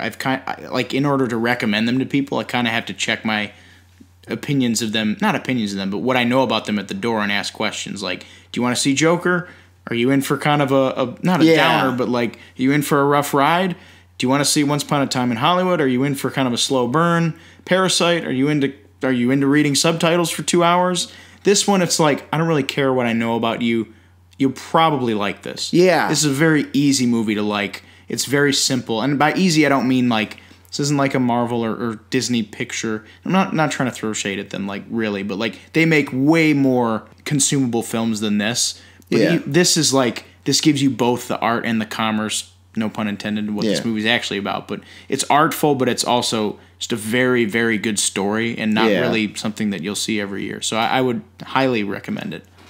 I would agree with you. It's just, it just pisses me off that the beginning was so slow, as I said, because the rest of it was so good. So we'll move on to scores. Indeed. God, I almost... If I were to divide up the acts, I'd give the last 2/3 of this movie a perfect score, and then I'd give the first third of it like a 1.5 or a 2. Oh, damn! Like I was really not into the beginning, so I'll just kind of, I don't know if this is exactly the average, but I'll just kind of find somewhere in the middle, and I'm going to give this a 7. It was a perfectly good movie. A 7? Yes. A 7 out of 5. Wait, oh no, I'm using your heretic system. Sorry. A 3.5 out of 5. I'd give this an 8.5 out of 10. I really enjoyed it. It's just short of really being really great, but I really, really enjoyed it, and I thought that the best scenes in the film that I'm really going to take home are the racing scenes, the scenes between Bale and Damon, and the last few scenes, the emotional stuff really hit home for me. Right. I'll agree with you on all those fronts. So that'll do it for our review of Matt Damon stealing stopwatches. This next review is for a film that one of our what do you call it? Listeners, acquaintances, friends of the podcast. He wanted us to watch a movie called Geostorm. Ned, we watched Geostorm, and here's what I got to say, just to start off. Uncle Frank, is this a joke? Ned, something tells me you were goofing us. Some tells me you didn't really think this is a particularly good film, but you maybe pretended you did. You thought it was. To be ironical. Yeah. Ned, come on, man. Ned, what are you doing? All right. No, but... So shout out to Ned. Shout out to Ned. This movie sucks ass. Oh, man. It's so bad. It's so bad. And it's not even like a 2 out of 2 bombs, man. No. It's just like, it just sucks. It's just an honest-to-God chore to watch. All right, so you want to know how I'd sum this up? This is one of the worst movies in one of the worst subgenres. Oof, that's a big old oof. Tell me why a disaster movie is good, ever. Well, I think besides the magic of the 90s, Twister is an exception. I think define good. Like, I think some of them are okay. Like, does Independence Day count? Absolutely not. There is an alien force they're fighting. Okay, but that's not a disaster. Like, they blow up the fucking White House. They blow up what else? Yeah, because aliens blew it up. Okay, there's other ones that aren't so bad. It's man versus nature, man versus man versus wild, man versus beast. So, Day After Tomorrow isn't that bad. It's watchable. It's pretty awful. Really? It's pretty not good. Really? I didn't think it's that bad. I just think it's not a classically good movie. It's like a 2 out of 5. It's okay. Very not good, but not garbage. Right. My point is, the reason why these movies are usually boring is that without a thinking antagonist, it's kind of hard to get wrapped up in the conflict. Because you know what I mean? It's just, here's a storm. It's just exploding shit, and then people are running away from the explosions. This felt like, this was like a modern SNL because it's not funny. Right. It's like a modern SNL digital short of a Roland Emmerich movie that hasn't come out yet. Right. It's like it's every big, dumb action and disaster movie trope that you've ever seen, and it's played out so shamelessly. Like they might as well have like released this movie with quote along versions, where like they had the little animated bouncing ball bouncing over every quote and trope and catchphrase and line. Yeah, my favorite minor spoiler. You son of a bitch! Oh my god! I thought, no, you did not just say that, because I literally said someone's gonna say that. I literally said, you son of a bitch, about 5 minutes before it happened. I was like, someone's going to say that. Man, it takes them so long to fucking find out someone's hacking this thing. Yeah. Okay, so... well, I'll say this, too. The movie accomplished something that very few movies do. I was bored within 10 minutes. Yeah, it was pretty... I don't know what it was about the... bored within about 5 minutes. I don't know what it was about the dialogue, but I was just... It's because it's recycled. It's every bit of dialogue you've ever heard in one of these things before. It was hard to hear the dialogue. Yeah. It was almost like the actors were just embarrassed to deliver the lines because it's so bad. What's the hook of this movie? It's a fucking court scene between Gerard Butler screaming at the dude from Man of Steel and The West Wing. I can't think of his name. Something Schiff. I can't think of the actor's name. Good actor, but the scene in this disaster movie that's supposed to open all of it out is a scene of just two people yelling in a courtroom. Right. And they're not even yelling interesting shit. It's just like, I'm good at my job. No, you're not. But well, I built the place that you're accusing me of being a shitty person at. Well, you're a poo-poo head. Yep, that's the exact dialogue.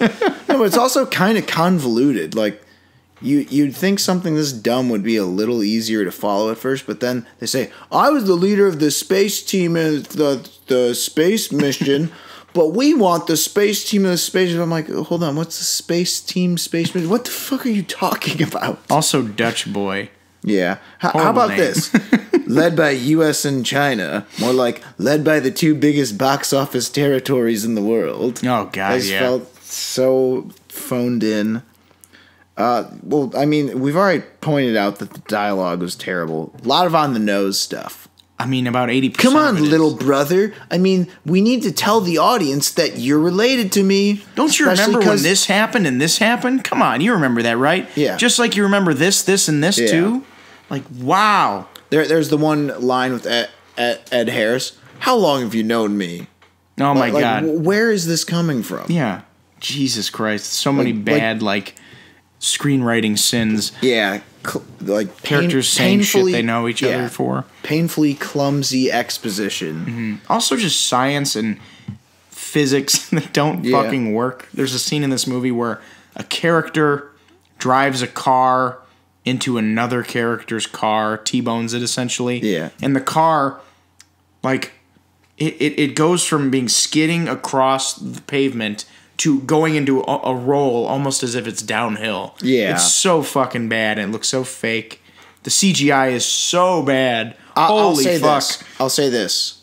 The CGI is terrible on Earth, but the CGI in space was okay. Was fine. Yeah. And anytime anything on Earth has to collide with Earth, we got issues. Like a car has to blow up or a car has to get hit by a plane or some bullshit. You know what it is? The animation is so lifeless. Yeah. It looks like PS1 graphics. Yeah. You know how there's not a lot of give and impact when things hit into each other in old video games? It just felt like doing, doing. Like the cars felt like they were bound, like just, like a bouncy ball or something. Yeah, or whenever there's a tidal wave or a blizzard coming in, it just looks like a filter going over everything, and it doesn't really even look like there's anything happening. No, everything about it looks terrible. The family drama stuff was awful. Oof, yikes. First of all, miscast. That dude who's supposed to be Gerard Butler's brother, Jim Sturgis. I thought he was his son at the beginning of the movie. They're still operating under the notion that Gerard Butler might be in his 30s. Which is like, dude, we've left that train. I'm not trying to be a jerk, but isn't he almost 50? I think he might. I mean, he has to be. I mean, that's what I thought. He is 50. Okay, so yeah, I don't know how old the point is he looks way younger. Yeah. I thought he was maybe 30. Yeah. So I thought there's a major age gap there. Mm-hmm. Well, if I had to say anything positive about this movie, Zazie Beetz. Yeah, that was weird. I was like, oh. She's in this. Yeah. And she's actually, you know what? I appreciated trying her effort with the horrible dialogue she was given. She did a pretty good job. Yeah, she was trying for sure. Yeah, okay, so yeah, Secret Service lady wearing earrings and 3-inch heels. Yeah. Oh, okay, but that's small potatoes compared to everything else wrong with this movie. So I'll just kind of leave that. We're going right to spoilers. I hate this movie. We got to do it so much. Okay, so let's start off. Ed Harris is the bad guy? Wait a minute. No way. Dude, the first time he shows up, I'm like, oh, he's in this? Yeah, he's the bad guy. Yeah. I've seen movies before. I almost feel like casting him in this role. You know he's the bad guy. You have to, because he's not even in it at all. I mean, for the whole movie until the end, and you're like, yeah, I know where this is going. I could forgive the redirect because it's a common trope and we've just seen too many movies. But using Ed Harris. What a weird cast overall, too. It's just like Gerard Butler, Jim Sturgis, Ed Harris, Andy Garcia. Is it Daniel Wu? Daniel Wu is the whistleblower guy. Yeah. And Zazie Beetz. Like, what the fuck is going on with this cast? There's a real who's who. And Eugenio Derbez was like, what the fuck is this cast? Yeah. What is going on? Okay, also, the thing with him flying the satellite off the space station, why the fuck wouldn't his character have thought of that from the get-go? Oh, we gotta self-destruct. All right, before we do, there's definitely a bunch of satellites we can fly off this thing. Instead, he's like, oh no, I guess we're doomed. Wait a minute, I'm a dumbass and just thought of something I should have thought of, I don't know, hours before it happened. Also, doesn't it just feel like, I mentioned this earlier, it takes him like 3 weeks to figure out that it's been hacked? Like, that would have been the first thing I would have fucking asked. Like, hey, have we checked the firewall? Like, really? It takes them this fucking, or it feels like 3 weeks. It could be days, but also, my God. Why didn't the Indian guy tell someone? Yeah, what the hell's going on? Why'd he just go off by himself? I thought he was one of the bad guys. Yeah, I did that's too. what I mean. I'm like, oh, he's putting a bug on the fucking... No. That's what made this movie... It was just so poorly unclear. made. Yeah, it was really not clear. Mm. And there were scenes I had to watch. I had to watch certain scenes over 3 times because I was just so bored. I was not listening. I don't know why, but for some reason the dialogue, it was just... I can't explain how bad it was. You're stronger than me. See, I just let the boredom flow through me like rain, and I would fade in and out and be like, what? What's happening now? I wanted to try and understand, but I think the problem with I guess the dialogue, it was just... It's not on you. No, it's not like, your fault. No, I know. It's just... I feel like it kind of ebbed and flowed between trying to be extremely specific and trying to be really vague. Yeah. Yeah. So then it'd be like, hey man, what's up? Stuff, I don't know. Remember the trifiscalate code to unlock the key to that? Yeah. Oh, by the way, what's up, bro? It's like, what? Who wrote? Why are we going from super scientific stuff to family shit back to scientific stuff to family? It was... God. The movie doesn't even really have anything going on in it. Like, the real action sequences, like even The Day After Tomorrow or like 2012 have like car chase scenes and like scenes where they gotta climb through like a fucking, flooded area or a snowy area or whatever. Like action, treachery, and like all this shit. But like this is like, all right, we're gonna be on the spaceship for a little bit. Okay, now another shitty disaster happens where people get killed. It's like... now we're back in the courtrooms and we're in Washington. Another shitty disaster. And, like, there's a car chase at the end that's not very good, but it's, like, the best scene in the movie. And by that, I mean, like, it's not very good and the CGI sucks. It's... Compared to the rest of the movie, you're like, at least something is happening. Yeah, this is an action scene, so Jesus. Right. But, yeah, beyond that... Okay. Wow. So when the Secret Service lady... decides to cause a stir, to get everyone out of there. There's about 5 people next to her and 10,000 people like in the arena. Not one person there. Oh yeah, she definitely started all of this. when she shoots the gun randomly and there's shots fired. 2 guys, a lot of maps. Shut up. If you ever don't. Oh my god. If you ever go back and watch this, that scene where Daniel Wu gets hit by the fucking car, you got to watch the reaction. So it goes like this. They're walking up. It's them looking at Daniel Wu walking up. The main dude, the brother, and the Secret Service lady. Then they cut to Daniel Wu crossing the street. He gets hit by the car. Then they cut back to the 2 other people. And Jim Sturgis, the brother, is like, oh, fuck, and he runs over. But if you look at the Secret Service lady, she just, like, pulls out her phone. Yeah, I thought she was a bad guy. Yeah, like, she looks like, she's just like, oh, gonna call the bad guys to come in and pick up the body. I was like, oh, she's in on it. But no, it's just, like, really wooden acting. Like, she's supposed to be and like she's on the phone like, we need an ambulance here. I'm like, that's your we need an ambulance? I'm gonna pull out my fucking phone to call an ambulance? Look, come on, man. Like, why did you sign on to this movie? Also, what's up with the little brother always looking like and sounding like he's about to cry? Like, get a hold of yourself, dude. Oh man, Jim Sturgis. He was once on top of this sort of world. He was in 21. Yeah. Remember that fucking movie? Yeah. So, the self-driving car, I wonder who won't be in it when it arrives at the bad guys. Nice plant and payoff. Also love the scene where Ed Harris, it's like cut to like, we're going to wait for him here. Pulls out the fucking rocket launcher. I'm like, I was going to say. This is real intricately planned. Yeah, I was going to. This is very delicate, intricate plan. Guys, the ballistics of an RPG and the damage from natural disasters are practically identical. Nothing's going to go wrong. There's going to be no investigation. Yeah, there's not going to be any shells or evidence or anything. No, dude, it's going to work out perfectly. This is like a 9-year-old wrote a movie. And I don't say that, like, people say that all the time. Like, it's like a 9-year-old wrote this. It's like, no, there are points in this movie where it's like, no, dude, that's not how weather works. Like, it'd be like if I was explaining to my son or my daughter, like, no, bro, that's not how weather works or physics. That was almost a problem, too, is there are certain times where, okay, for instance, at the beginning, we figured out a way to stop the storms. How?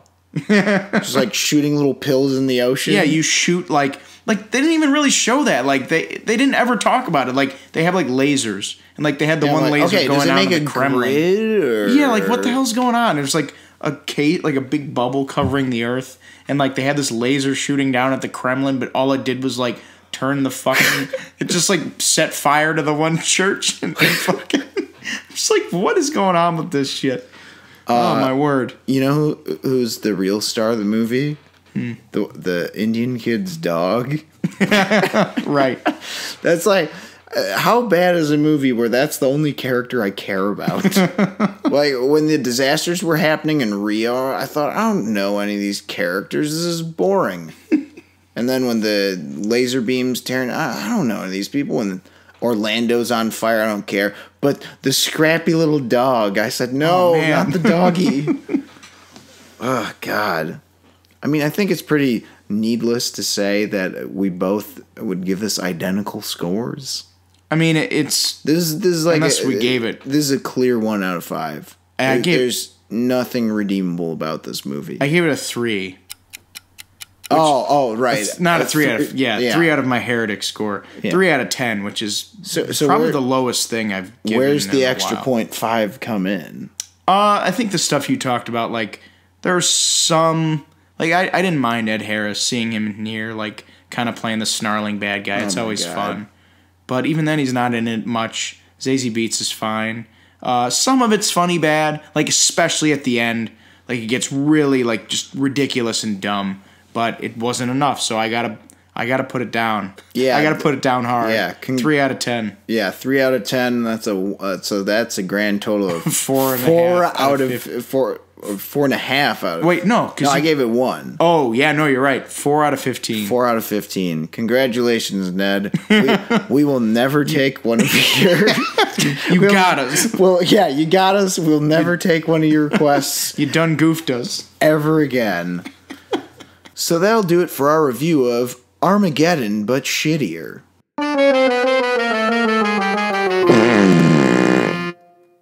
And now it's time for some album reviews.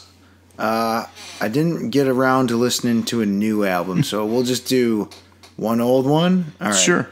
I'm going to go with the soundtrack, as you often do. I'm going to go with Lalo Schifrin's soundtrack for Cool Hand Luke. Nice one. Really good stuff. I love the guitar theme for the main theme, particularly. Mm-hmm. The egg eating contest is another good track. Mm-hmm. It's just as solid. It's like an interesting mix of styles too. Yeah. No, I got kind of folksy, plus a little a tiny flair of flamenco. I got to get around to watching that one. It's a good movie and a great soundtrack. I love Lalo, man. I love me some, Mission Impossible and Rush Hour, and of course Enter the Dragon. Right. I mean, the man is obviously one of the best musicians of all time. Oh, hell yeah. Well, I also did a soundtrack as far as old soundtracks or old albums are concerned. Okay. Thomas Newman's The Green Mile. Okay. One of my favorite movies of all time. Also one of my favorite soundtracks of all time. It's got a lot of different stuff going on, just like the movie does. Well, I gotta be honest with you, I haven't seen it. I know. I know it's crazy talk. You gotta get around to it, just like I gotta get around to seeing Cool Hand Luke. Thomas Newman's got some pretty iconic stuff. Shawshank, American Beauty. Is he the one who did Mighty Ducks and all the sports movies? That might be his brother, or I don't know, because there are a couple Newmans. There's obviously Randy Newman. There's Thomas Newman. There's Alfred Newman. I think it was the dad. There's a lot of them. There's a lot of musical Newmans. So yeah, so it's a good one, huh? Oh yeah, definitely. Green Mile. I'll have to check that. Well, I should see the movie too. Definitely. All right. So that'll do it for the show. Thank you for listening to Bonus Features, episode 58. I'm Alex. And I'm Robert. So you can find us on all our social media. You can drop us a line on Facebook or on YouTube. And then you can listen to us on YouTube. And then you can click on our links on Facebook. But seriously, you can find us also on Shout Engine, Spotify, iTunes. And Twitter. Oh, yeah, and Twitter. Woohoo. Okay, so that'll do it. See you guys next time.